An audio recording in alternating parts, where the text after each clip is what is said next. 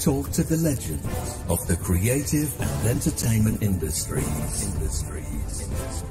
We talk to those on the rise. Lance Dean Anthony Nielsen asks about the highs, the lows, and everything in between. This is Outcast Creative, and this is Industry Interviews.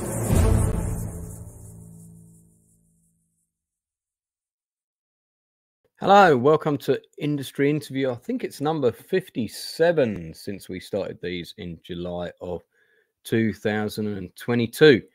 And as with all of these industry interviews, they're always about something or someone creative. And what could be more creative than the world of comics, graphic novels, and such like.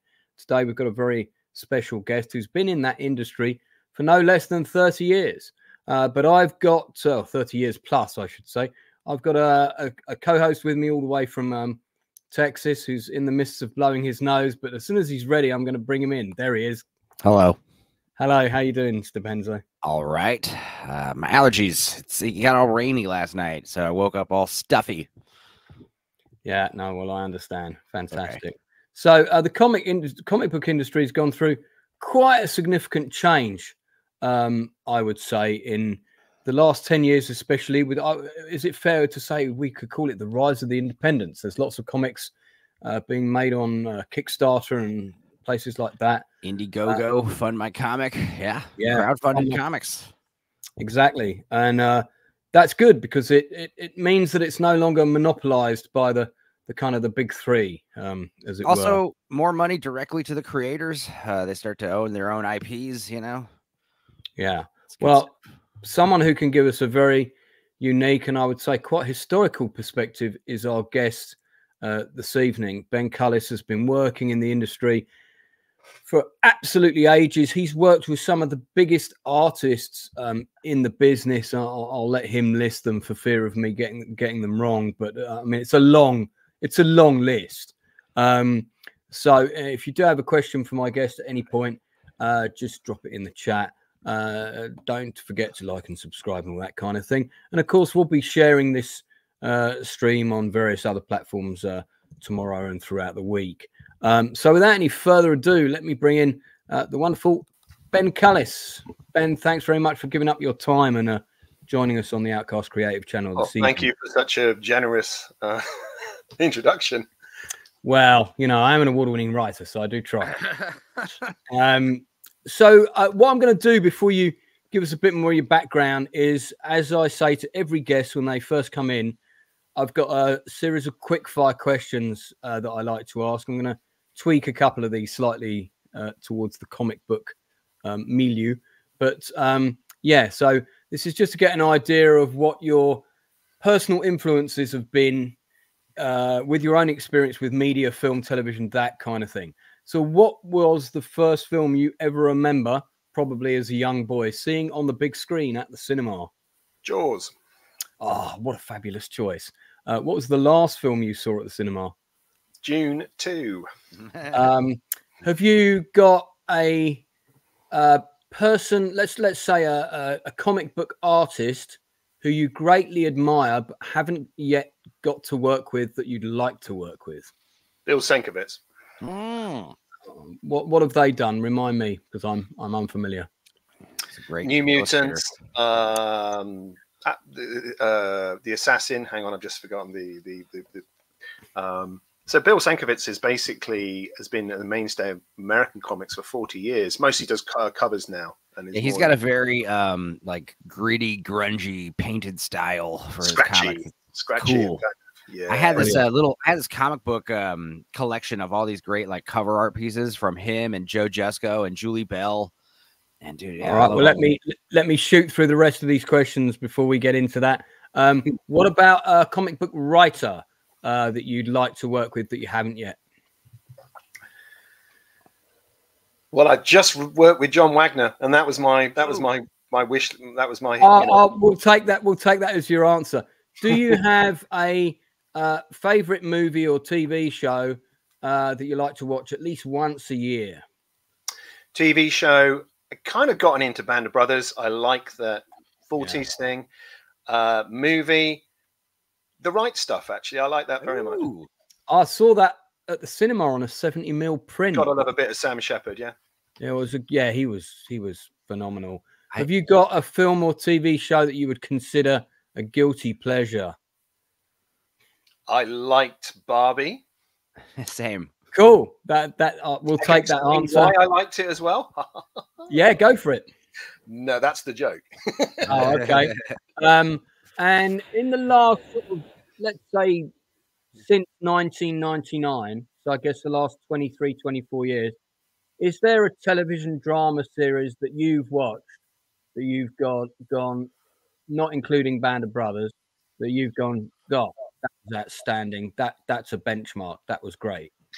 I don't know if Stupenzo will have heard of this. Green Wing. No. That's interesting. Yeah, it's kind comedy of at its finest. British quirky comedy. Well, I do like Red Dwarf. Andrew Lincoln's first TV show. Was that before That's That's Life? Oh, well, maybe. Oh, okay, maybe This actually. Life, this I think Life. it was Maybe after This Life. 96, and I think Green Wing's 99. So hey, okay, it might have been his second. Might have been his second TV show. All right, that's my quick fire questions over with. Apart from this, what was the first comic or graphic novel you ever bought that nothing to do with anything you were involved in? I actually bought. Well, there's given and there's bought. The first one I bought was the British slash comic, which got banned. Action. Did Action get banned? Issue 37 was pulled and pulped, and when it came back 6 weeks later, it had none of the grit and the bloodthirsty nature that the first 36 issues had. It was discussed in the Houses of Parliament. The Guardian were against it. It was called, what was it, the 7 Halfpenny Horror or whatever. It was given a title of being a. So that was 1976. I was 9 years old. Wow. What? Why was that? Why was that censored? I'm taking it. We're talking about this issue, are we? That's the one. What do you mean? Telling people to commit suicide? I can't see that being a problem with 9-year-olds.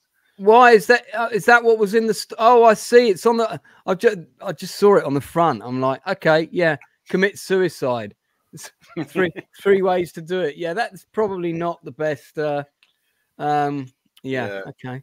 Wow. So there's clearly there reference to Rollerball, which is a great movie, and they did that. They did a hook jaw, the white shark with a kind of a boat hook in its. And it was just obviously Jaws, and $6 Billion Man was in it in one form or another, and other bits and pieces. It was just British kind of take on American tropes, and it was great. You know, they had a float up bar in one of the hook jaw. I didn't know what a sit up bar in a the Caribbean was. I imagined that Yeah.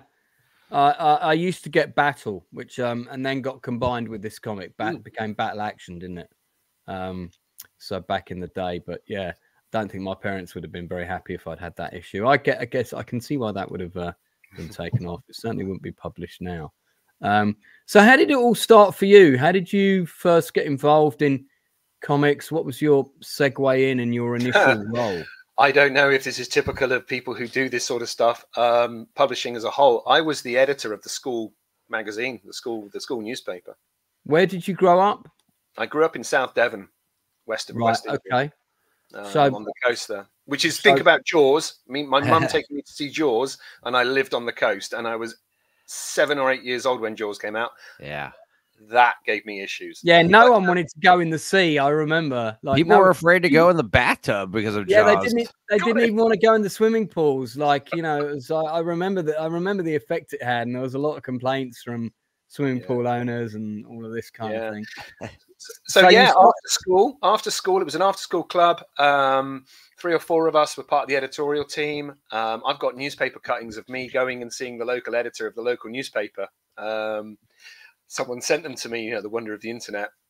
I featured in a local newspaper as the school editor, and then carried on through schools, through university. I did publishing and worked for indies and did zines. I worked in punk zines and all sorts of things through the 80s, and then had some contributions as submissions to some other British comics and magazines, and Yeah, so it was a kind of, but it was always on the independent side. I've never really been mainstream, you know. And always in the role of editor, or? Okay, so I trained as a graphic designer and an animator. Went into film animation when we were doing, you know, hand painted cells and all that kind of stuff. Where did you go for that? I went to Newcastle Polytechnic, as it was then. Right, it was a media production course. Second year of entry. While the money was still very good in the late 80s, they were very well-funded courses. It was a degree. It was an honors degree, so we did a practical element and had to obviously write a thesis as well. Right. But we had to produce in 2 years major productions, and then you had to go and either assist to direct or edit other people's productions as well. So I got a smattering of doing all those things. I kind of went in being a bit of an artist and thinking I could draw and stuff, and then came out and felt that there was always going to be people who were better than me, and maybe I should just work with them. Right. Okay. So how did that? Where did you go from there after well, I don't know if you remember the early 90s, but I came out of college and graduated in the middle of an almighty recession. And yeah, I do remember that. Struggled for years. And in fact, did that thing which a lot of people do, is when you've got a family and such, you know, you got to put bread on the table. I converted my qualification and went into teaching. I taught graphic design, computer design, animation, and did that. I've just only come out of that in the last 5 years. So spent, you know, 25 years teaching other people who went on and did great things in the industry as well. Thoroughly enjoyed it, and it paid really well. I'm very fortunate that 5 years ago I could opt out, and COVID was the kind of defining moment for that. Yeah.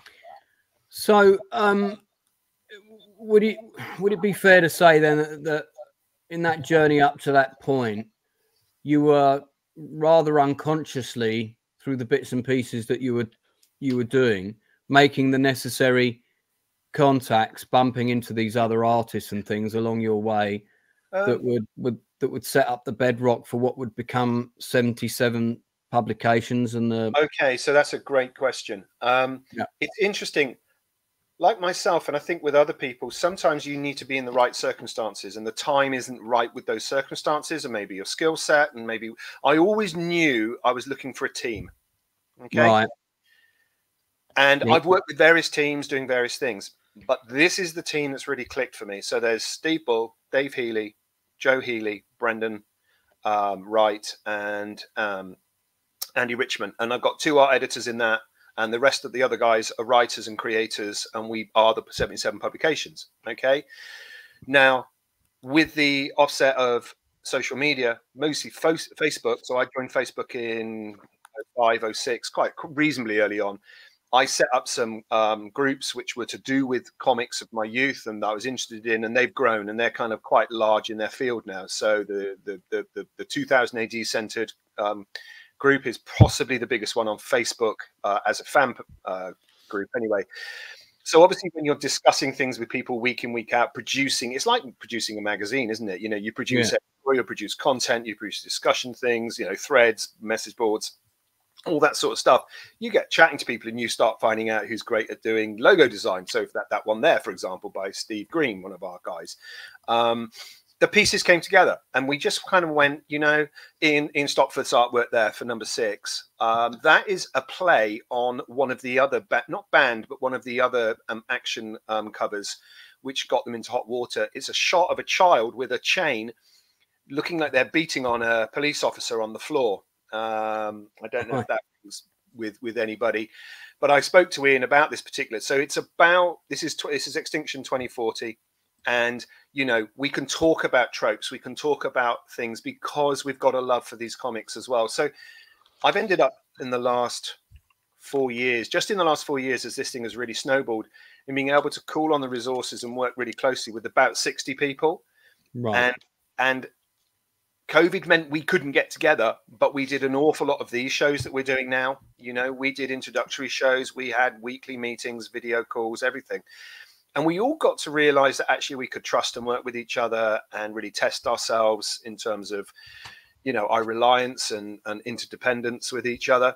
So Ian, for example, is a fine artist, and he's never really done comic books. This is his first foray into comics. So the date on this one would be August 21. So although that's coming up to 2.5 years, 3 years ago now, he's not someone who's done an awful lot elsewhere. A couple of British titles have taken his work as well. So he still needs a lot of help with regards to framing his work, balancing a page, looking at panels, how you do a splash panel, those kind of emphasis, you know. But his color work and his hand of his, you know, detail and his vibrancy is just there to be seen. So it's been the case with all of us. Where you mentioned at the beginning of the show, you listed off a reel of the comics that we now produce. So we have a horror title. This comic is Haunted. We have the 70s trope comic, which is called BLAZER. 77, which is a science fiction fantasy anthology. So Stupenzo, if you think it's like Omni or heavy metal, it's kind of that kind of cool. paper. You know, it's oversized, so it's that standard magazine size, not American comic book. No, British paper. Yeah, British size. Over, and you know, we run sometimes up to 80 pages or something like that. So not every issue is 80 pages. And BLAZER is that kind of old, what we used to call bog roll. Okay. Kind of point, you know, that kind of really poor quality paper, i.e. the interior of all the old Marvels and DCs. So those papers there. So Steve MacManus, the guy riding the chopper bike on the cover there, he was an editor for Action and assistant editor for Action, and was the editor for 2000 AD and what they consider it to be its like golden era. So he commissioned an awful lot of amazing artists and writers who've gone on. So Alan Moore, Grant Morrison, Bisley, you know, the list is very, very long of these people who've gone on since. And he came to me and we were chatting at a convention and wanted to do just something to remind him and other people of these old style comics where, you know, the welcome to the bullpen, isn't it? That kind of notion at the front, and then comic-y pages of, and you know, just black and white is screaming at you there. It's the aged thing. We even created a whole mythos about this as being a found comic, saying that the shipment had gone missing in Singapore docks in 1974. So we foxed the paper. We stuck a sticker on the cover saying the new price. And it took off. And again, this was just during the COVID cycle. So one of the lockdowns. And we're very fortunate. So having got yourself a whole bunch of people and an idea and working with people, and people keep coming forward ideas for strips and stuff, the serendipity of the whole situation was that when we first broke and we did our first 2-3 Kickstarters, nothing else was happening. It was so quiet. So although we didn't really have a marketing budget, although we didn't really have much in the way of, so this is Haunted, the horror strip, horror comic. So although we didn't have a lot in the way of kind of like industry voice and whatever, it was so quiet that people were desperate for something to review, desperate for something to feature in their podcasts, or and subsequently, you know, we've now got 4 titles. So this is Haunted. I don't know if you have it, because on the strapline it doesn't mention Joe Healy's comic, which is Pandora. So that's very much in the style of Misty, which is like a supernatural comic. I have about 30 issues of Misty in the shed in a box. Absolutely. Joe, unfortunately, bless her, one of our directors in the firm, we were at a large convention up in the north of England in November, and unfortunately she took a fall, and she's actually off work. She broke her neck and was quite severely injured. So we obviously wish Joe, as we always do on these events, you know, hope she's getting well soon. Although, you know, I do speak to her on a weekly basis. You know, sometimes you have to accept that things get in the way. When you're like an independent, we don't have a whole, you know, this bankrolling of a title, which means we have someone to step in and do it. It requires an individual to do a comic. So I do the 77. Dave Healy does Haunted. Joe's sister does Pandora. Here we go. That's one of the variant type covers. And Steve Bull does the specials, which was Lifeboat. And yeah, you know, there we go. So the artist there, Anna Moritsova, she's doing Judge Dredd and other things in the British comics. She's certainly been a breakthrough artist for the last couple of years. There's a lovely picture of Joe. And we try and keep that whole kind of indie feel. in that everyone gets a chance to design the comic the way they want. We have a branding with regards to our logo and the fact that it's a branded comic, but you know, we're happy to let people as such go with an idea themselves. We back ourselves, and then it goes on to Kickstarter, which you mentioned earlier. And because we started Kickstarters when people were, looking for entertainment, looking for something to buy and get involved in, and have a bit of a community, and we had the social media already, we had the Facebook groups. Yeah, we kind of built the whole ethos. And Steve Bull, the guy I work with quite closely, he came across with this notion, and it's a great marketing notion, and anyone who works in marketing appreciates it. You build your market first, then you give them the product. Because it's then guaranteed that market will absorb the product. You just have to make sure it's a good product. So we've got a market. We've got a few thousand people now who won't buy necessarily every title, but they'll pick and choose and come for this, and then do a hardback or a graphic novel. And these are anthology comics, Enzo. So, you know, there's a bit for everybody. Right. I love anthologies. You know, and so, yeah, there we go. Very different one here, an Irish kind of Gaelic tale of a banshee. And you can see straight away, completely different emphasis. You settle into a different mood entirely. And I just love that. The fact is that this is Gary Burley's artwork. Gary has work exhibited and works for the Scottish Museum up in Edinburgh as illustrator.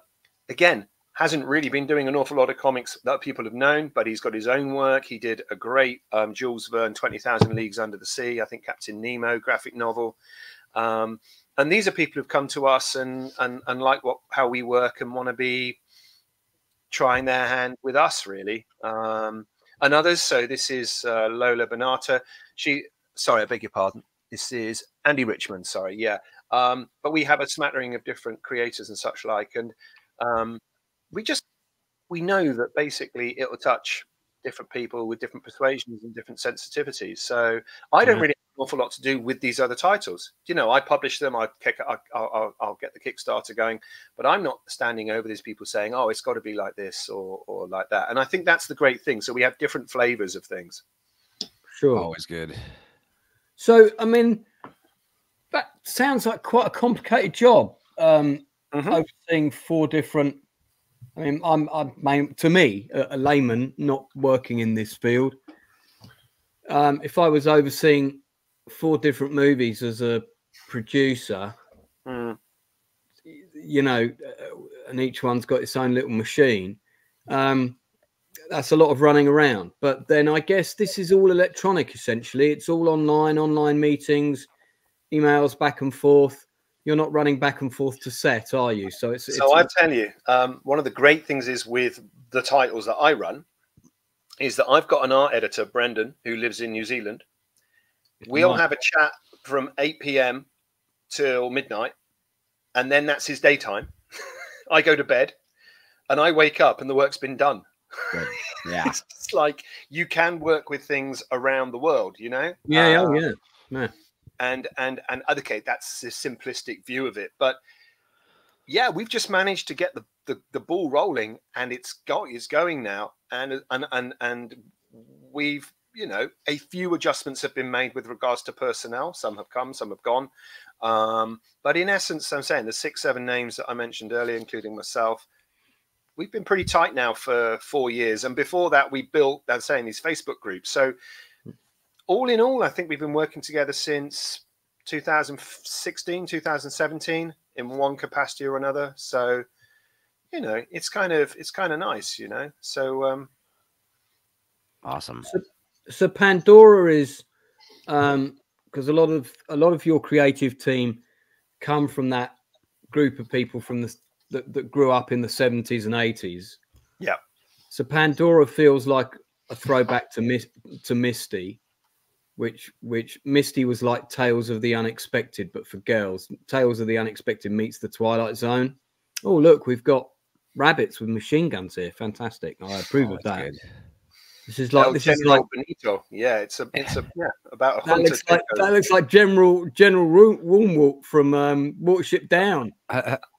Now that was a scary movie I saw on my own in 1978. Yeah, I think that theme track put a lot of people the wrong way, didn't it? You know, a bit of Bright Eyes, and then they watched this horrifying film. The thing that really threw you was when you went to see that film. The first 3 minutes of it were this really crude animation. Like not like the rest of the movie. It was like done by a different artist, and it was like the intro sequence. Is that the bunny bouncing across the field?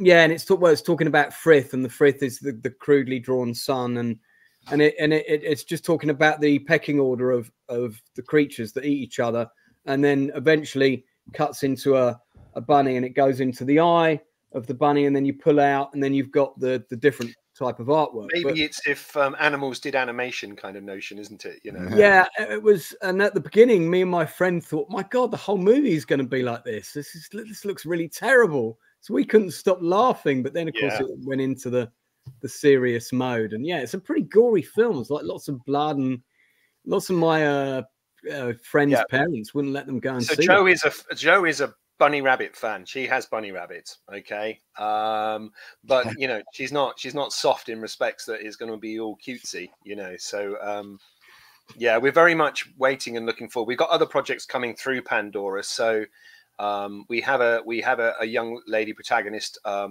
cult detective called Penny Pentagram. Here she is sitting down reading the comic book, and you see the reference there. Is that the Wollywoods? From EC, I think, or from one of the sort of 60s horror. It was a cover for one of the, I think, EC horror books. So we kind of like swiping a bit. We take a bit of liberty with that. Wasn't it like from Astounding Stories or one of those? Yeah. I mean, I think the thing is that a lot of our readers, being younger, wouldn't necessarily have had the exposure of some of this stuff. No. And we're just kind of like, we're not here just to riff it all and just say, yeah, thanks, Nick. That's a great suggestion. We're always looking for cosplay opportunities.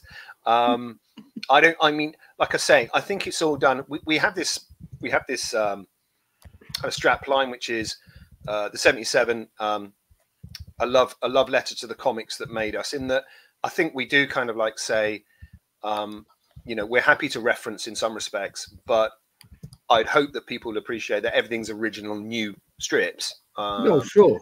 But it's you know, should we wish to do a manga, I guess we'll do manga. But that's where, you know, the majority of most comic books are being written. So this is the last issue. This is this is based upon Assyrian, ancient Mesopotamian myth, the myth of Baal, and that is the goddess Anat. So we kind of like, you know, we like Steve loves delving into ancients, kind of tablets and scripture and such like. Feel like you watched Hellraiser, did a bit of acid, and then went and painted. Yeah, yeah, it's the closest thing we've done, that cover, to the shiny boobies, if you know what I mean. That kind of thing. We don't generally do it. I'm afraid what we have here is we have a split variant, so we haven't got the cover. It should be a wraparound. So that's left panel, and when you pull up, you'll see the right hand side of the cover. I like that. The digital copy I gave you there. This is Ian Stopford's artwork again. Nice. So that would be, yeah, unbranded. We do these variant covers where we don't put a lot of other sort of stuff on it, really. Naked covers. I kind of like that. Is that what they're called? Naked covers? That's what I've heard. That's what I've heard them called. Yeah. But we don't do 25 variants. You know, we do the one. Oh, yeah. That's the thing that you know, is killing comic book stores, is all the predatory variant covers that the big two will do, Marvel and DC.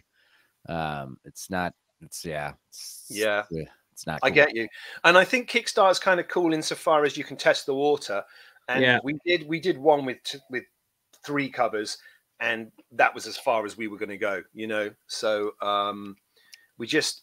It's a great way of communicating people directly as well, because, you know, they got opportunities to comment and to get in touch on our Facebook groups about what they like and what they don't like. I'm not saying that we will sway everything according to, you know, one person's opinion, but you do build up a general mood music about how people take it. So it's like our live marketing in some respects.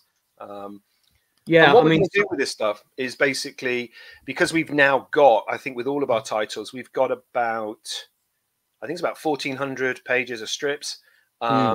If we secure the rights, I think we've got the secured rights on about 600 pages. Not everybody wants to be reprinted without, you know, something else happening for them. If they didn't continue with us, or they want to pull their strip back because it's, you know, the creators still maintain their rights here. But because we work with teams and the writer is one of the directors, and we then have a deal with the artist, we know we're going to go forward with strips. So, for example, when you scroll up, you'll see V is the next strip. So that's been in every issue. There's 10 issues now, 5-6 pages in each. We can now turn that into a graphic novel of some type, you know, with background work and what have you. So our introduction pages in the comics kind of work as a bit of a call to say, this is what's happening this season. You know, we've got a comic convention here. Lawless Comic Convention is something we get involved in. British comic convention, which is going to be happening in May. And then, as I say, V comes, and, you know, that's been in every issue now. So we can pull that, extend it, produce, I guess the French term is bande dessinée, you know, the graphic novel of a certain size, certain thickness. Right. And we're just at that point now where we can start doing that. So it's taken us 4 years to get the material we need. And now we can go ahead and we can reproduce and start playing around with it a bit. So that's where we're at now.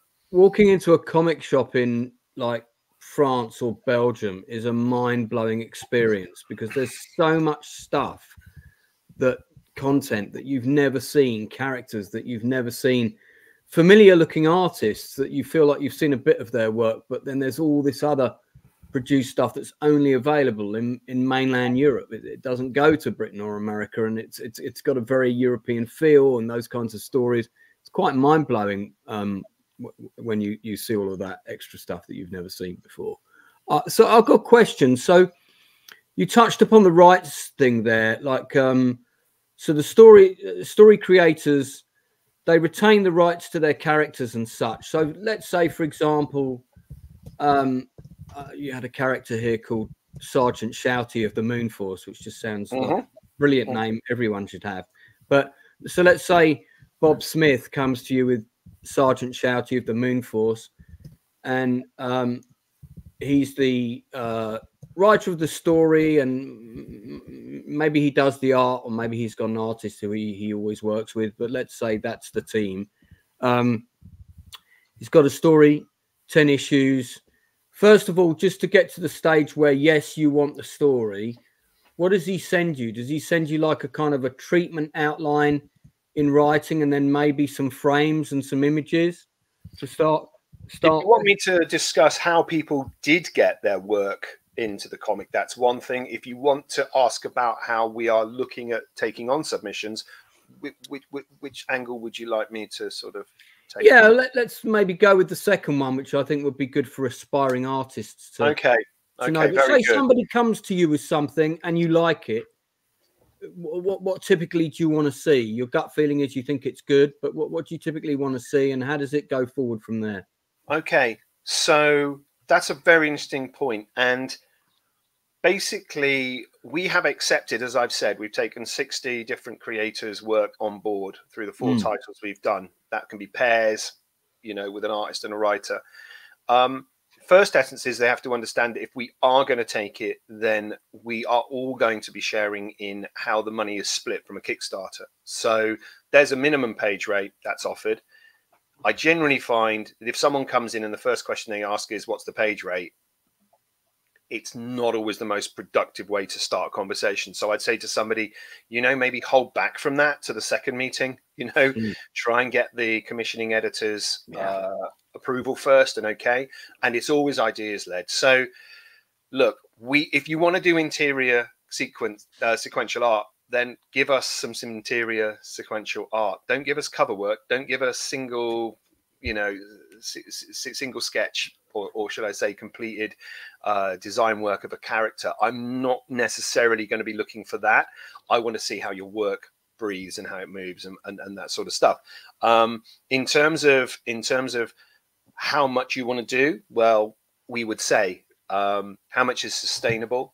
I don't like the idea of starting off and saying to someone, sure, you know, those 10 issues you want to produce, if I signed you up and got you to do that, what happens if after issue 2, 3, life gets in the way, or you get a better deal elsewhere? So it's a tricky one, I must admit. So we don't have contracts which pay out forward and binding. You know, we have agreements, and there's a notion that it's the French I think it's called the French model. So Pat Mills uses this notion where the creators who start the strip will always get payment continuing and going forward. So if, for example, an artist dropped out and we got another artist in, the artist coming in also needs to appreciate that the artist who created the character is still going to get some payment. Yeah. And it's coming from somewhere. It's not coming from outside the pot. And I think that means that people have a surety about the value of their IP, because otherwise, what's to stop someone, as you would imagine, you know, just saying, fine, you're fired, we got someone else in. It's like, hang on, that person created that character. Well, that happens in the film industry with scripts all the time. Yeah. So, you know, I know exactly what you're talking about. Absolutely. Yeah. I mean, of course, we haven't had as yet Netflix or whoever come and brandish the golden checkbook, you know, to say, hell, we love that strip. We're going to be paying development fees of $1 million to do this and do that. If it did, I guess money is the root to all evil, you know, and maybe our highfalutin kind of moral stance, which I think genuinely is heartfelt, would be tested. But we honestly have tested ourselves. Saying the 5, 6, 7 of us have worked together so long now that I feel that we trust each other, and people can see that we've stuck out with certain stories and stuff, and kept them going. And if people want to know what happens if something isn't as, you know, if the working relationship isn't so good, you just got to ask yourself, is that person still working with you? Because at the end of the day, I think, you know, you lift people up that you work with. And I think the most valuable resource in most creative industries are the people you work with. And when you find people you can work with and you can trust, you need to evaluate very, very carefully whether is the deal really that worth that much that you won't be working with these people anymore. And I just think that we're solid, and you know, we didn't need a format. So Enzo, we have an LLP, we have a limited company, right? For the publications. That's just simply because I don't want to lose my house. You know, I don't know, something could happen. I don't know, we could put on a show and someone electrocute themselves at our stand. Do you know what I mean? And we could be sued. So at the end of the day, we don't want that sort of stuff. I don't necessarily think when you're only playing with thousands or even tens of thousands of dollars that you're going to lose your house over that. But if the big money was to come our way, I think we need to be solid about what it is, the structure is, how we're formed and what have you. And basically, most of the people we hire are freelancers, you know, not many of them are in-house. It's a tough gig, isn't it? But we get a lot of submissions. So coming back to the question, you want to contact the 77 with a submission. This is the email: the77 submissions @gmail.com. Okay. So, and if anybody wants to submit something, if you want to do interiors, please show us your interior work. Don't show us, you know, crazy stuff. Could you just give me that email address again, please? Yeah, THE, the77. So THE77. Submissions @gmail.com. Okay, I'll put that in the chat. Thanks very much. So, I mean, once it, you know, somebody submits, you like it, you have a first meeting, you have a second meeting, that strip is then added to the suitable comic within your range. So if it's sci-fi, female centric, it might go in Pandora, or, you know, if it's old school World War II, 70s, you know, Dirty Dozen kind of thing, you put it in BLAZER. And in terms of their payment, how that would work, I'm guessing, is you'd crowdfund for that particular issue and their fee would come out of the budget for that particular issue. You got it. I mean, basically, it's as close as you can get to front end in that, you know, before the comic's printed, we know what all the costs are.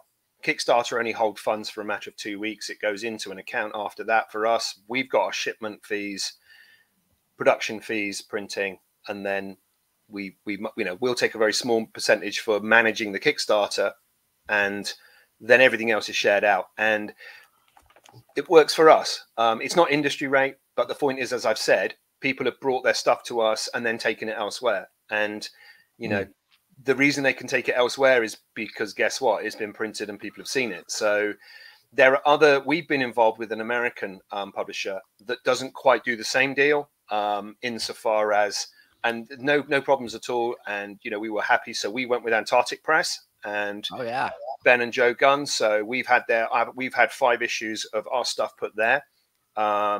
But that was on the pure understanding, and we knew that it was purely that whole kind of, you are now published in the States, you can say as much, but unless we print more than a certain X thousand copies of the comic, there really isn't a royalty rate as such. And that's fine. That was great for us when we were establishing, and it suits a few people when they're starting. I'm not saying we're a level above that, but we do sell in the same quantity, but only not in the States at the moment, although we do have a diamond deal. Basically, we're saying, you know, if you were to do, I'll just give you, for example, if you were to produce 5 pages of colored art and did the line work, and let's say you did the speech bubbles as well. Yeah, you do the lettering as well. It's very likely that you'd be getting, you know, you'd be lucky if you got $100, but it's around that kind of figure, you know, and it's pitiful insofar as, you know, you're not going to pay your bills with it. But if you literally are looking to have a go, or your foot in the door, reestablish yourself, you know, because a lot of our people are returners, you know, a bit like me. They've kind of been through, done other things, had experience, been working in roundabout fields, and we just want to see if it's for them. You know, they love the medium. Maybe they're still fans. Maybe they, you know, whatever. It's a good testing ground, and you get paid something for it. So, you know, so this guy here, Rupert Lewis Jones, he's a game developer.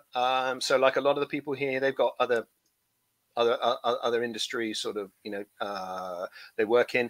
So yeah, he works, and I've got a whole list of the things that he's done. A new game has been out, mostly role-playing games and stuff.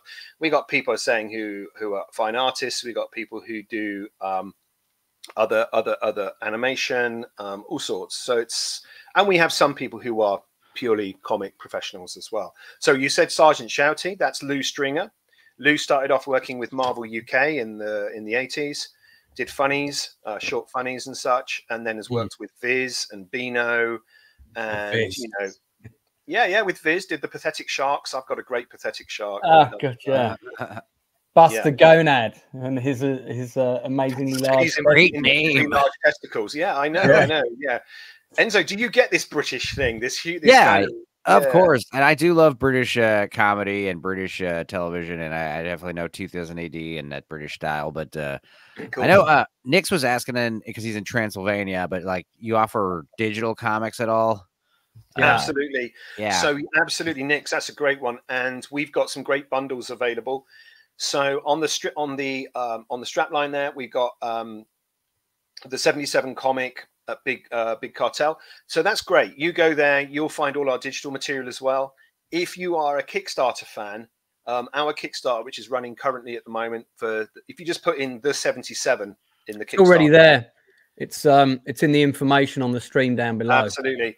So you'll see we're doing special deals there as well. And digital's so cool because I don't know. I mean, I think British to US postage is a heck of a lot better deal than US to Europe. Dude, US people get, that's the thing a lot of these comics gators are dealing with, because you have to, it's a double-edged sword, because it's like, if you want only hard copy comics, because digital comics opens the door to you know, piracy and stuff getting online, obviously. I get you. Absolutely. Yeah. But if you only want to do prints, like I was telling Nix, like people in Australia, if you're in Australia, it's like you have to start like limiting like minimums on how much you order, because otherwise it doesn't even become worth it to ship, because it's like, if for just a little floppy, it's like $20 to ship it there. Got it.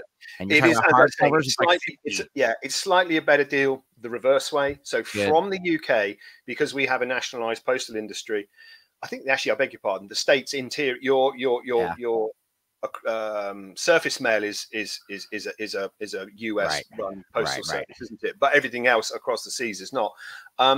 So I could give you some quotes. I could say, for example, a UK, what would cost UK £5 to ship, US would be 15, and that's not dollars, that's sterling. So and that's the kind of stuff that turns off backers, you know, because like you put up your book and it's like, okay, $7, $10, $15, $20, whatever, and then you go to checkout and the price like practically doubles or triples. You're like, oh my god. And I get it. And also, you know, I'm looking behind Lance. I'm looking at your room as well. You can't see my stack. When you get to a certain age, can you continue to find the space to stack all your comics? I have a bookshelf. Mine are all in the shed in the garden. They're all in big plastic boxes. I also have a real huge bookshelf inside the house that's got all the I've got many here. I will back a whole load of Kickstarters, because there's that notion that I'm working alongside people. I know how valuable support is, and just helping a little bit out. And I go for digitals a lot. I go fantastic book, and these things, right? Or is that the book, or is that the model? That's the book. I've got Strontium Dog. That's the latest comic I bought. Because I'm a massive Strontium Dog fan. But I will say I probably buy 5 times more digital than I do now. Just simply because I've bought and sold collections 2 or 3 times over, and you know, I don't want to get. Question is, like, that Danish? Is that Danish thing, death cleaning? You know what I'm talking about? No. You know, you get to a certain age and you start thinking, do I really want everybody to have to pick up the pieces after I scuttle off? You know, there's so much junk. Dude. This wall of DVDs and VHS behind me, that's like a fraction of what I had when I lived in my house in Austin. I had 3 closets full of hard media. And after a while, it's like, man, I just should get rid of most of this stuff. You know, it's all. And owning a digital is not the same as streaming, because you grab the PDF, you know, keep it safe. Download it on your computer. Absolutely. See, people say to me, oh, but digital is not secure. You know, I got a streaming service and they pull such and such. I said, but if you downloaded it, if you could, it wouldn't be the same at all. You'd have it, you know, like, I mean, I love DVDs, don't get me wrong, but now I've got the big television. Don't you find that the old DVDs don't look quite as good as you? Oh, no. And also the other thing I'm realizing is, I didn't know this, but DVDs, like 20-year-old DVDs, they suffer this DVD rot, and they start literally losing they start getting pixelated and very staticky looking. So even if this DVD is like in pristine condition, it's not scratched or anything, like you'll still get playback errors. It's like, wow. So that was another big part of like why I got rid of it. So we're very late in the UK to this whole notion of trading standard quality. So grading. Yeah. So I don't know. I mean, it's a thing. We've had some people who have come to us and they can use the CGC because there's a British format size plastic now. Right. You can have them encased. But for me, it's the tactile thing. It's actually, you know, you want to be able to read it, picking it up, you know. Right. Yeah. Because there's like 3 levels. Like, do you want to read it only? If that's the case, probably digital's your best. But if you want to collect it, you put it in a case and grade it, which means you'll never read it. But then there's like the middle ground, which is like you want a hard copy that you could read. And obviously, like it's hard to keep them in good condition that way. We know our market, Enzo. We know that we're producing in the niche field, because comics, let's be honest with you, in the UK, now I don't know about the general standing and the feeling. We've discussed very briefly about the European concept, a very sophisticated, you know, kind of mature audience that have lovely bookshops. But in the UK, it's changed.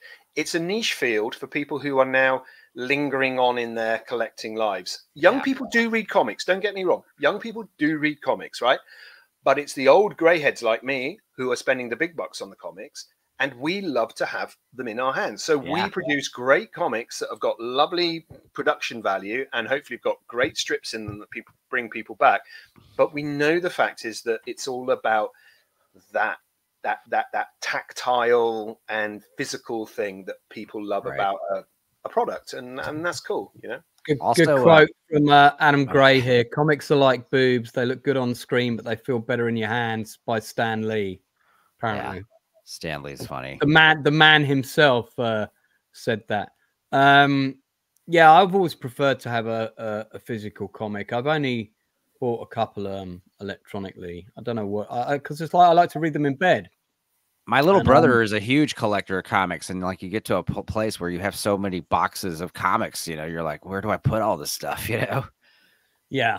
I mean, I do sometimes. I used to sell and swap them and stuff. I've noticed this strip, going back to Sergeant Shouty, the first few frames of this are a homage to that advert you used to get in I think it was the Marvel and the DC comics, where there was a little strip of a skinny guy being bullied on the beach, and then he went away and he got the hand in the eye, the special kit that made him all muscly, and he came back and he beat up the bully. And but in this one, Sergeant Shouty just turns up and throws the guy like 2 miles into the ocean and saves all that from happening. Then there's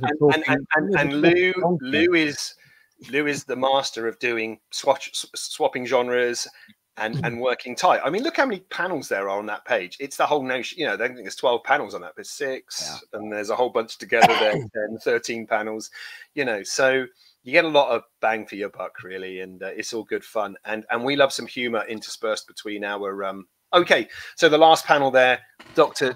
Plank is monologuing. He's reading from the monologuing script book, you know. Yeah. 1001 villainous quotations. Sly dog. Why are these cows getting milked? That's hilarious. You also worked on this comic called Lifeboat, and that's penned and written by, drawn and written by none other than Ian Gibson.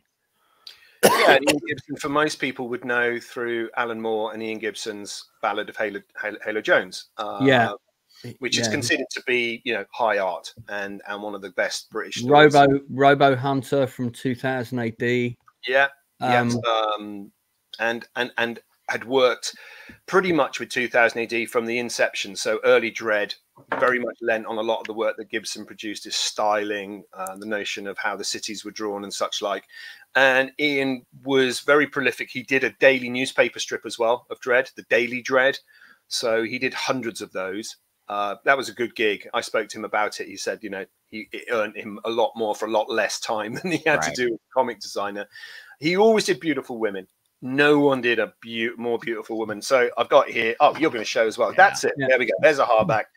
I've got our new. Oh, I can't see that. So Halo is not this character, but Ian Gibson tells us that this character, Dee Dee, exists in pretty much the same universe. And it's a complex story. I think you on before the show, Lance, you said pretty dense material, you know, a lot of going on, factions, a lot of things to start taking on, the houses fighting each other, you know, a bit similar to it felt like a cross between I've got it in my notes here, complex political space opera about an illegitimate royal child who everyone wants dead. And there's a prophecy about a girl who'll bring order to the universe. So a little bit of June. There's some characters in it that look like characters from Skiz, if you remember Skiz from 2008, which was the E.T. ripoff. And yeah, sort of pretext of going to war over controlling of mineral rights. And I mean, if you were to, when you scroll through, you get some of the pages of his artwork. What Ian was able to do with this, because it was his own publication, he wasn't being paid by the page. It was his own work. It was incomplete at the time of his passing in December. We spent a year prior to that working with Ian, discussing, meeting him, and trying to make sure that what we had and what we could do with it, and going forward with book 2 and book 3, which is happening, would be to his blessing. And you really look at someone who were, when they did this page, this work, you're condensing a lot of years of work in this, because it's what he turned to when he had a spare weekend, you know, right? When he had some downtime, this was his work he was working on away. So we allowed him the opportunity to introduce the book. He said, look, as it is, it's incomplete. So I want to come in and explain what's happening here, giving my opportunity to say what the strip was about. We've got other professionals discussing in the book, forwards, afterwards, essays about his position in the industry, etc. But what we wanted to do was just let the comic work speak for itself. And it's the sort of thing when you allow yourself and you just open the book, you can just literally drift into a panel and you can spend time just looking at that panel and really enjoying it. The color saturation is incredible. He was using gouache and Caran d'Ache pencil. There's pretty much, it's all painted. It came on very large artwork boards. It's very rich and it's just lovely. And as I said, it isn't dependent on an editor standing behind him saying, God damn it, we need those 5 pages next week. You know, he returned to things over and over again and got something that he wanted to do right. And yeah, so it's been, people have been waiting for this book for 15 years on and off. He said he was starting it 15 years ago. People have been waiting it for that length of time. So we're delighted to say that Diamond, US Diamond UK, it's in the catalog in May. So this will be in the States to buy at a reasonable price instead of paying that horrific shipping that we were talking about earlier, you know, $20, $30. And we're hoping that it's going to be, it's going to generate a lot of interest and support, in which case, you know, we're already working on book 2 with an artist who Ian had sanctioned and said, yep, they are the artist that I want to continue the strips. He's done pretty much penciling of half of the next book, all the character development's done for it, the script's there. So we're going to do the thing where if you continue scrolling, you'll get to the end of the book and you'll see what we've done is a review, an analysis, an exploration of Ian's work. So there's just a few more pages of this to go. And looking how he worked and how he built his stuff. We will do that with the new artist and also show how the work has been developed from him. So it's a continuation, because this is an exploration of an artist's styling and how they worked. And I think people appreciate it because he has a certain standing in British comics. As I say, only really known. He also did Mr. Miracle with Gemma Terteus, okay, in the 80s. Also did Millennium, the DC Millennium crossover. Right. Stuff. So, you know, there is stuff that Americans will definitely, our cousins will hack it onto. But we've gone into this. We've allowed ourselves to sort of just really give people an opportunity to see how Ian works, because Ian never actually received the type of book which would be that kind of art, the art of book, which is synonymous with certain people. You know, there is rumor that Rebellion, who own pretty much British comics, and 2000 in particular, will be looking to do what they call the Apex editions. So I think Brian Bolland, Mick McMahon, other sort of British notaries have got their Apex. These are oversized books. But Ian Gibson, yeah, he should, because he did an awful lot of work through different. This guy really reminds me of Spock. This character. I don't know if that's the inspiration, but he kind of, or like Spock's dad, you know. Who was I know what you mean. It's a look, isn't it? It's the eyes he gives you, you know. Yeah.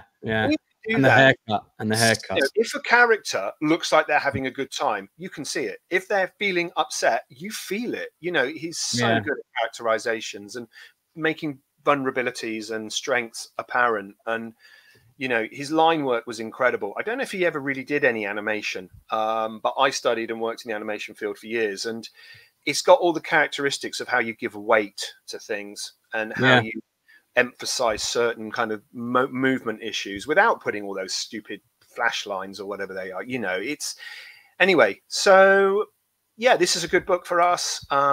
It's a calling card for the States. You know, we've spoken to, as I said, Diamond.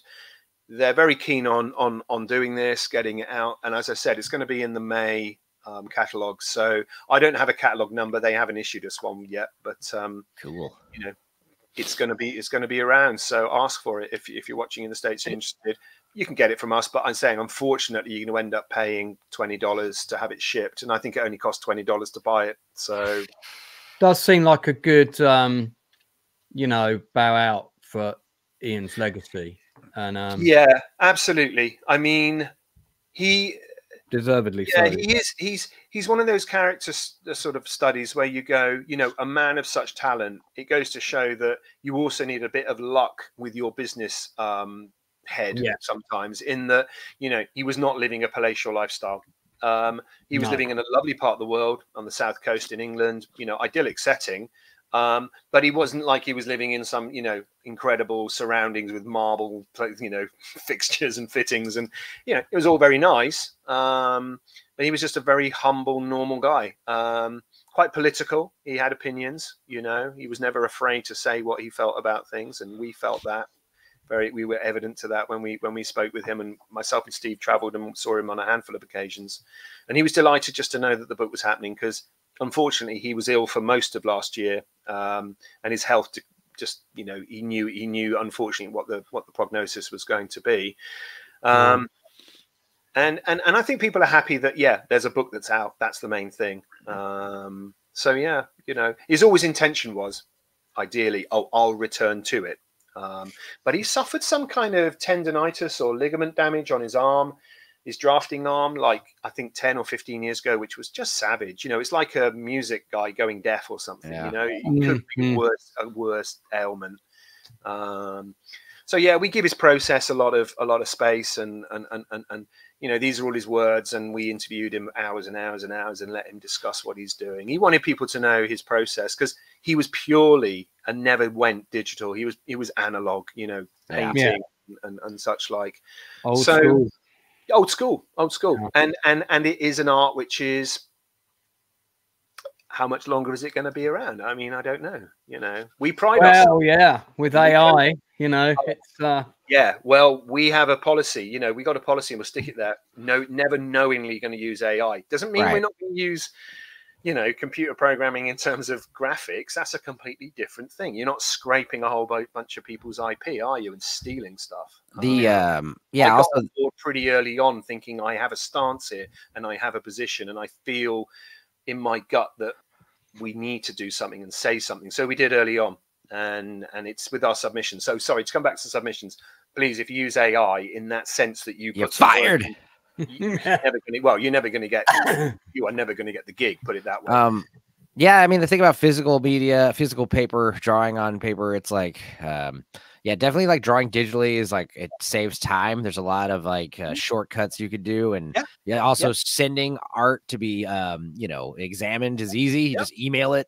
You know, previously you got to scan stuff, or in the old days you had to mail it, you know, like the 80s and stuff. You'd have to like take copies and mail them, or mail originals, like God forbid something happens to them. Well, isn't the industry littered with those stories of grey-haired editors saying, "My God, they lost their work in the back of a taxi or on the subway"? Well, better yet, you would what was Marvel with DC? Like, these artists would mail the originals, and then it get used for the books, and then they would keep the originals and usually destroy them. And it's like, I think they made a rule eventually, like, you got to mail it back to the artist, so that way they can, you know, sell the original artwork. You know, that's where like a bulk of these artists that work for, you know, big companies would get their money, you know. But the thing about digital stuff, it's like, yeah, it's such a time save, and it's like, you know, like you said, it's like, I wouldn't be surprised if eventually also the cost of material, the cost of everything's going up, paper and pen and ink and all the stuff, the art supplies. I'm not, as I say, I'm not saying that I won't support artists using drawing programs. That's no, of course, sure. I'm saying, like, it's just going to be weird when we eventually get to a point where, like, you know, physical you know, artists who draw, like, you know, old school style are going to be so rare, you know. Here's the thing, though. It's worth bearing in mind. I'll just say this. So we're in a part of the business in our model where we still kickstart, and high value rewards. What can they be? I tell you what. You've got a good artist. We had Ian's artwork from this book.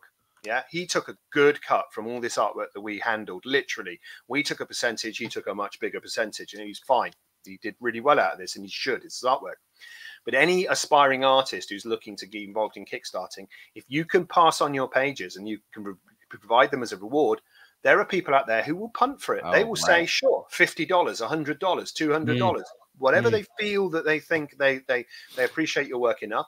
And if your Bill Sienkiewicz, it'll be 5,000, 10,000, 15,000, and it's fine. But If you're digital, the only thing you can do, and it's not a problem, and I'm not saying it's the only, but one of the options you're left with is printing off and signing prints. And maybe that's an easy way to go as well. But people do like something physical. They do like an artifact. That's the point. Yeah.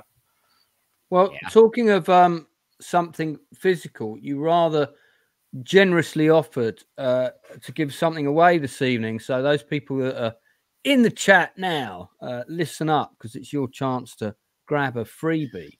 Do you want to explain that to us quickly? Okay. Physical in the sense that it's a prize.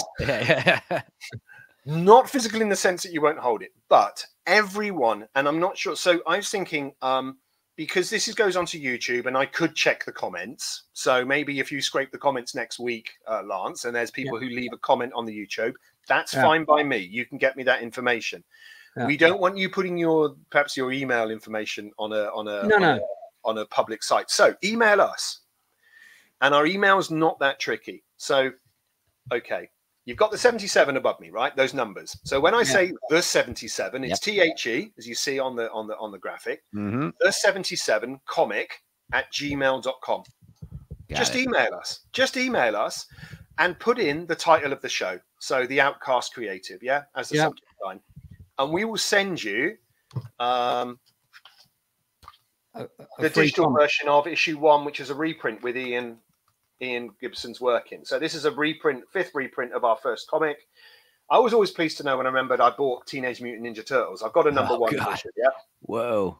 They reprinted 42 times, right? I'm thinking one day this might reprint, because we don't do huge reprints, but this is our 5th reprint and we re-edited it. Now, you get a digital of this, but we will also, I think I will select a couple of people from those comments, and I don't care where you live. I don't care where you live. I will send a couple of people the physicals and a couple of other bits and bobs from our back catalogue. Okay. So everyone will get a digital. Just send us your email, the77comic at gmail.com. We will select from a hat. We'll post it onto our Facebook group as well. If you're interested in hitting us on Facebook, just put in the 77. Okay. If you're on X, formerly Twitter, just put in, I think it's the 77 Limited, okay, or 77 Comic. Anything with the 77 in, you'll find us.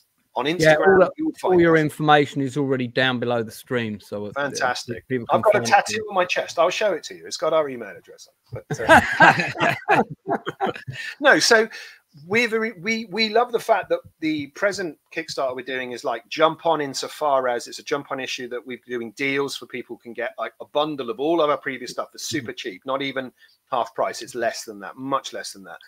Digitals is like a third of the price. But we also do free comic book day. So if you want to come onto our site on Facebook on it's not May the 4th, because that's obviously April. A different day. Is it April? May. So it's actually in a couple of weeks' time, isn't it? No, maybe it is May. I don't know. Yeah, well, I'm not prepared to say exactly when that is. Let's look it up. Look it up. Come to us. You'll see the same deal. We'll send you something else digital. It is May 4th, Saturday, May 4th.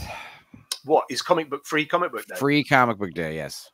On that day as well. Okay, so we don't do that. We don't do Lucasfilms or Disney type products, but you know, other comics are available. And we're just happy for people to check us out. We know that we're pretty niche. We know that not a lot of people will bought our stuff, but we think it stands up, and we want people to have free access to it. So the digital stuff, literally, we'll send you free comics. It's not a problem at all.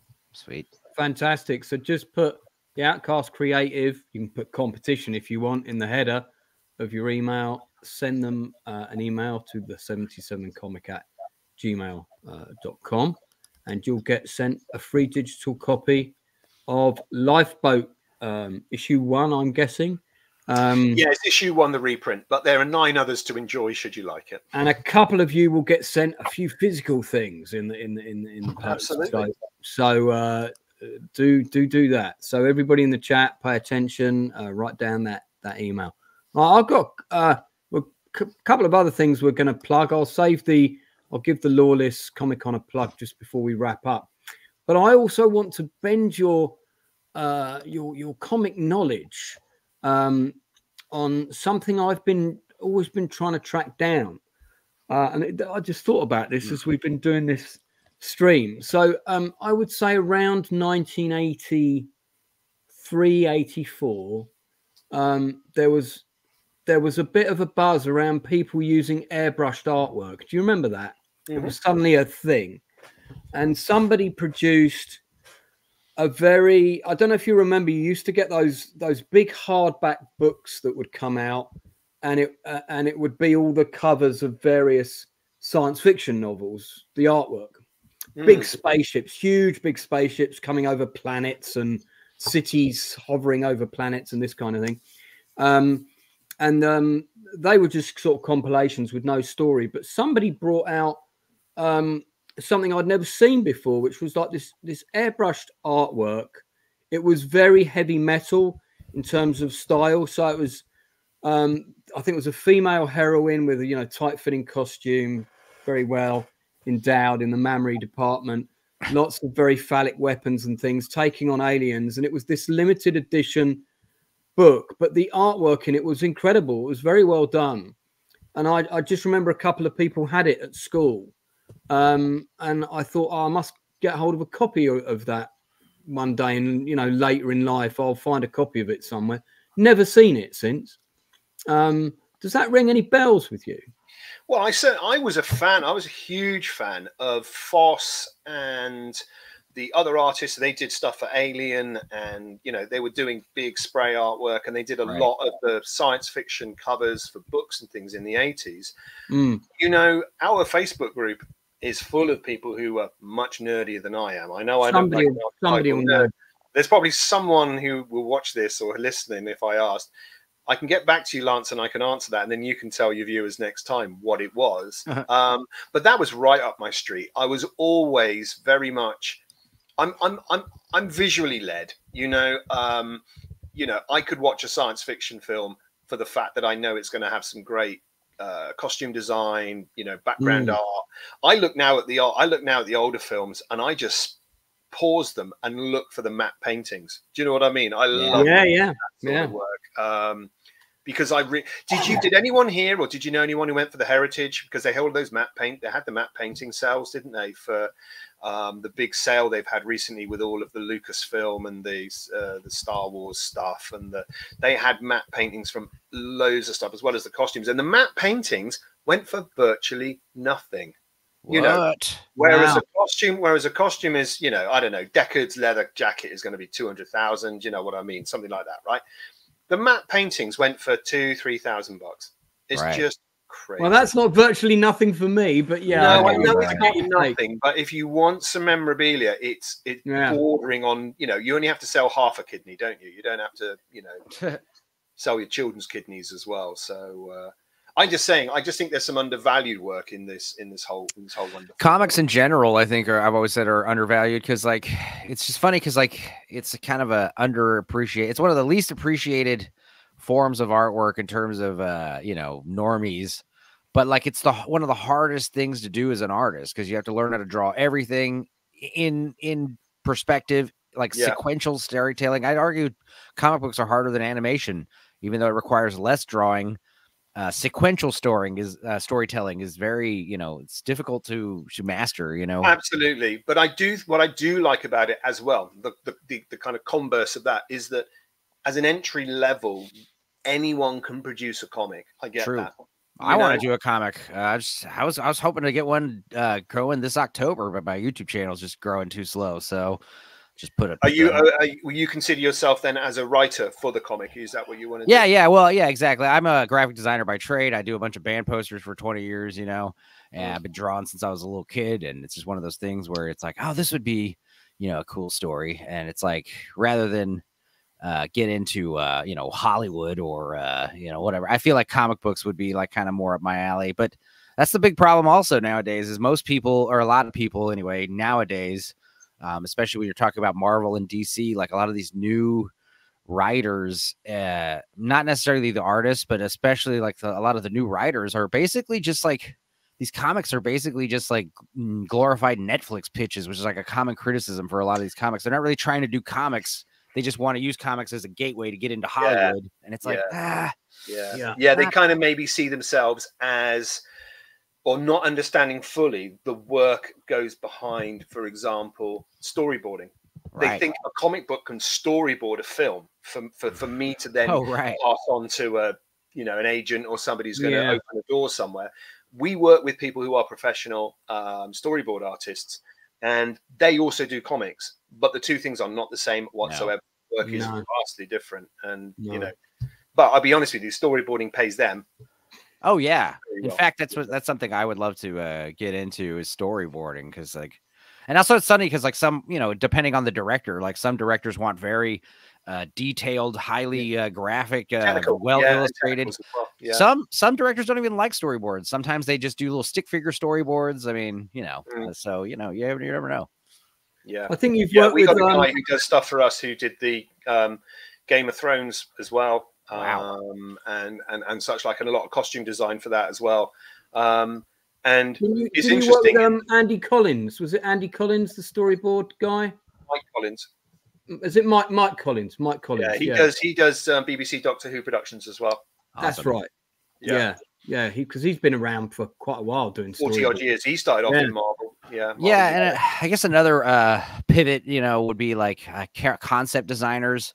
You know, character designers, these type of, especially in like video games and other stuff like these guys, or science fiction movies, like the ability, especially nowadays with digital, like digital painting. I do a lot of Photoshop, like just drawing in Photoshop.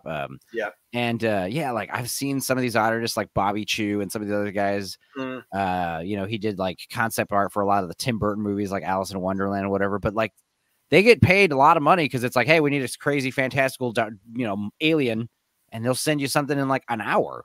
And it'll be like fully rendered paint stuff.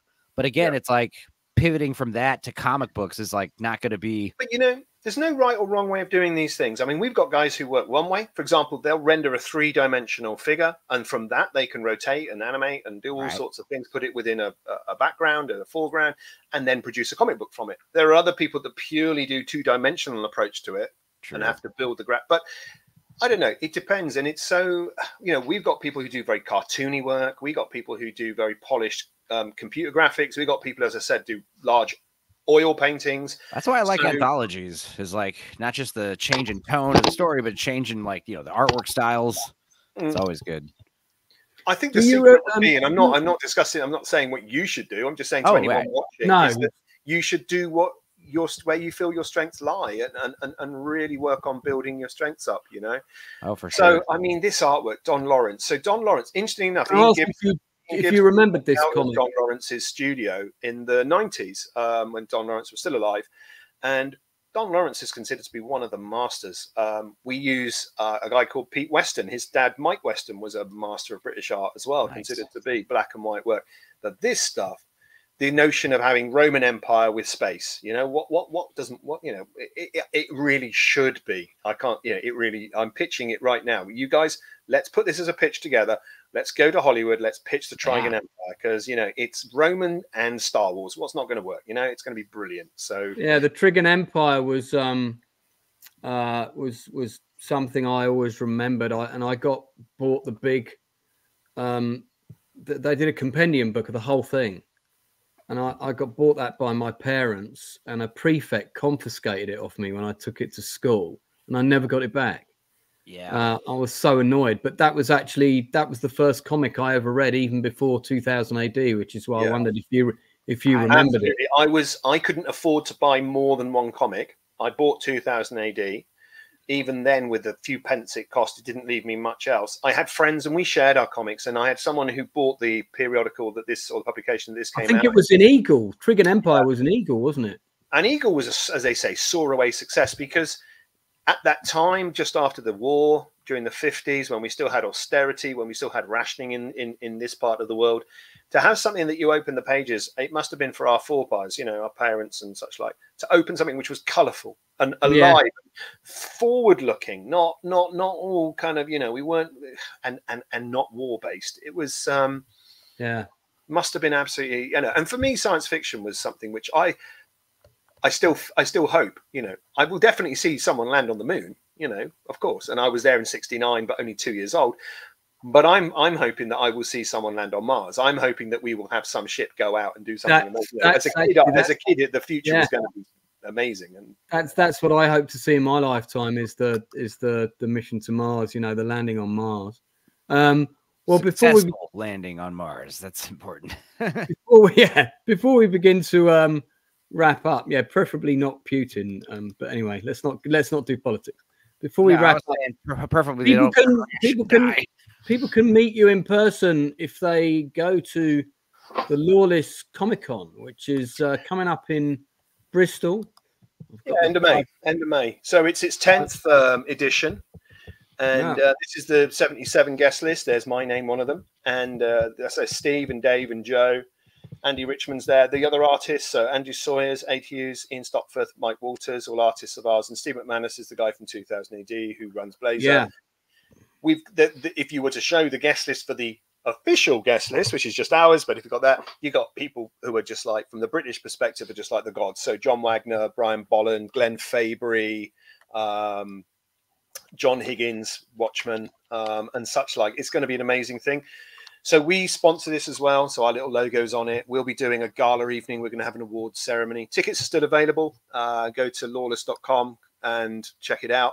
We also do the other conventions. So we do Thought Bubble, which is the largest comic only convention. It's not one of those ones with appearances and Lego and stuff. So here we go, lawless.com.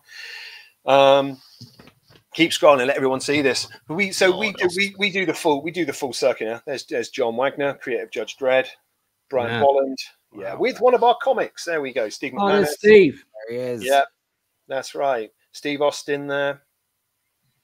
Yeah, a whole load of famous people being famous, and you know, and here we go, some judges on patrol and such like, and it's great. So it's about, as I think Sue, the organizer says, she says, you come for the comics, but you come back for the tribe, in that you identify very strongly with the kind of people who go there, and it's social. It's in a nice hotel. The bar's not too expensive.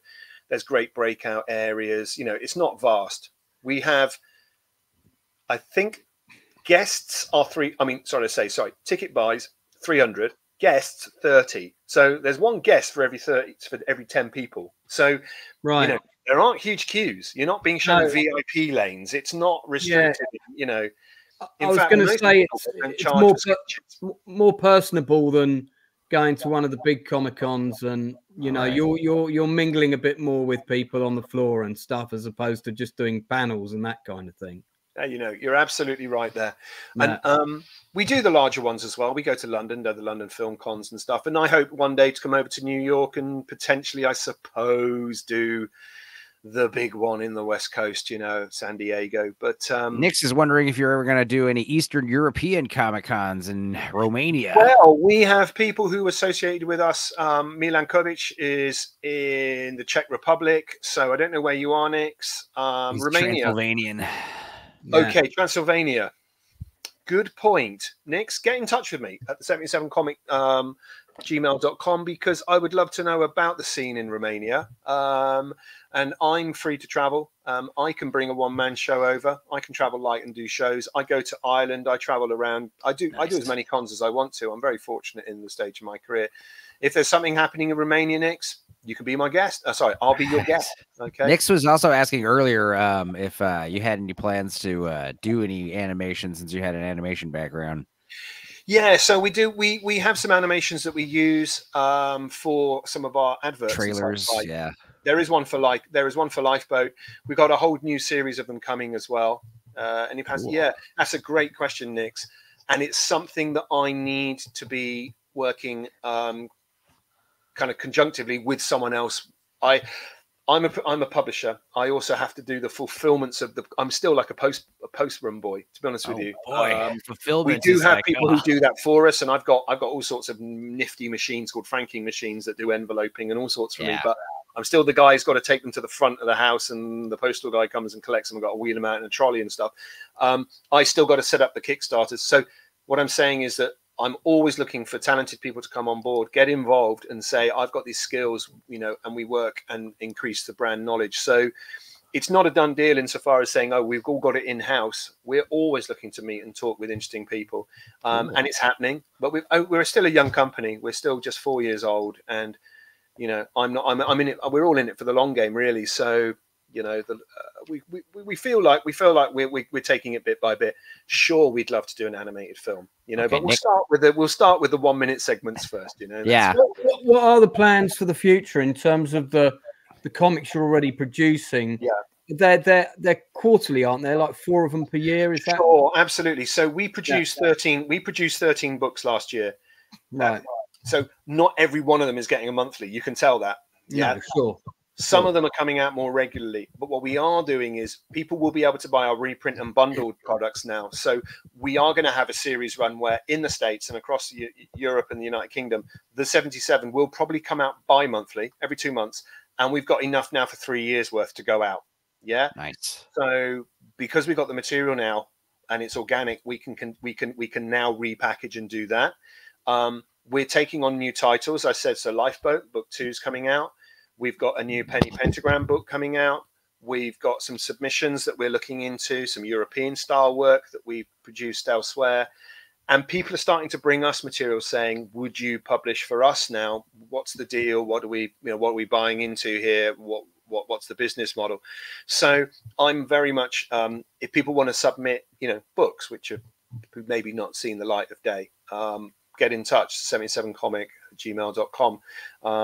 You can have as much time as you want with me. I do video chats all the time with people, and yeah, I think it's just like I remember when I used to talk with people who worked in music and film production. You got to kiss an awful lot of frogs. You really do have to. You have to grease a lot of palms. Or just rub. Well, we're going to sometime later this year. I don't know the date yet, but one of the people that I'm doing it with was in the chat earlier. We're going to do with a panel of people. We're going to do our top 5 favorite Judge Dredd stories. Ooh. So if you'd like to be one of the guests on that with your own list, that'd be ace if you want to come back. Cool. And yeah, I know it's quite hard to pick just 5, isn't it? But I know the Apocalypse War is definitely going to be one of mine.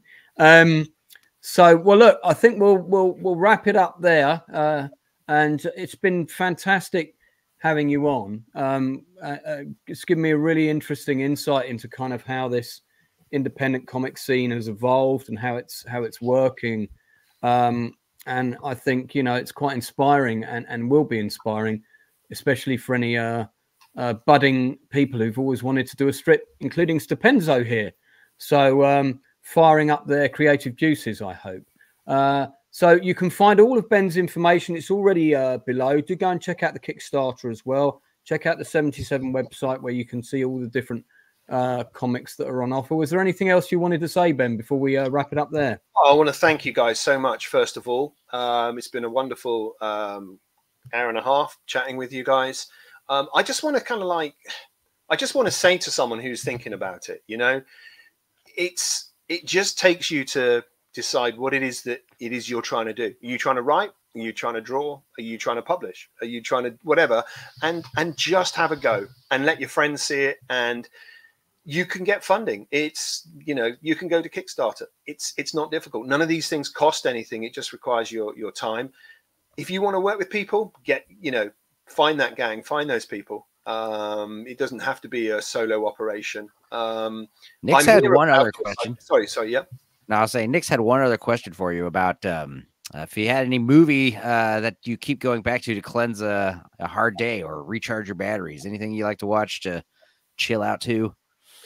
I asked that question at the beginning. So it wasn't quite the same one. The one that lifts my spirits.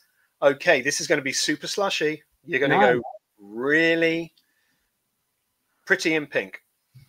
I really like that film. Yeah, I own the DVD and I have the soundtrack on vinyl. So yeah, I'm a big John Hughes fan. Hey, John Hughes. Yeah, absolutely.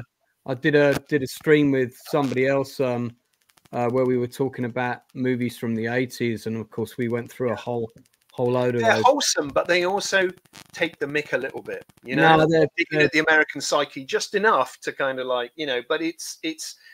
I loved it. I learned more about the States watching those films than a lot of other things. Yes, indeed. Well, we're going to wrap it up there. Listen, thanks, Ben, so much for coming on. For those people watching, we're actually going to be live again at 10:20 because we're reviewing episode 5 of Shogun, and that's slightly later because of our interview with Ben today. So 20 past 10, we will be back reviewing Shogun. Might be a long stream, only probably about 45 minutes, maybe an hour tops, reviewing Shogun. Then we're back again on, is it Tuesday with the Nielsen ratings? I don't think we've got any Chew the Fats this weekend.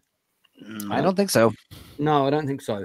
So back on with our regular show every Tuesday at 10 o'clock. But two or three Sundays a month, we'll normally be doing a detailed review of some TV show or other. We have just finished Masters of the Air, possibly the biggest disappointment of all time. But well, I don't know if I go that far, but it certainly didn't live up to expectations. But well, I'll be doing a longer review of that in the near future. Anyway, thanks very much for everybody in the chat, particularly Nick, who asked so many questions. Thanks to Ben for coming on, and of course my co-host Stupenzo. I'll be rushing off straight away, but I'll be back again at 20 past 10. Don't forget, all the information for Ben's comics and everything are all in the stuff below. But until then, we'll see you all again real soon.